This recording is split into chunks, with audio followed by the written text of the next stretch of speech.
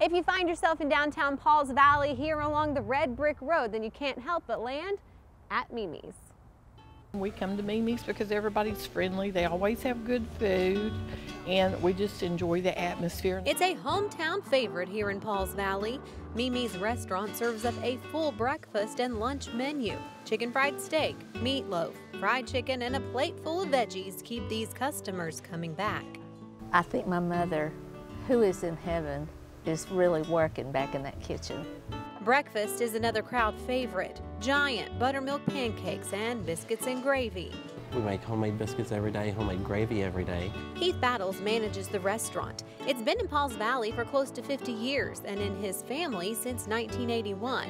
His mom is the current owner, but Mimi's has also been owned at times by two of his aunts, one who still comes in to wait tables. You kind of get to know people, you know, after you've been here for so long, and you know, a lot of it become like family. The restaurant is full of nostalgia for many of the customers, like Joyce Davis, who actually worked here for a few months back in the 60s.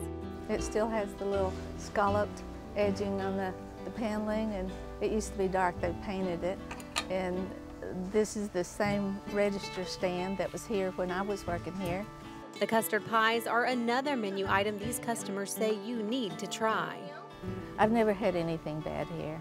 Reviews like that make this restaurant one you'll definitely want to add to your list of places to explore.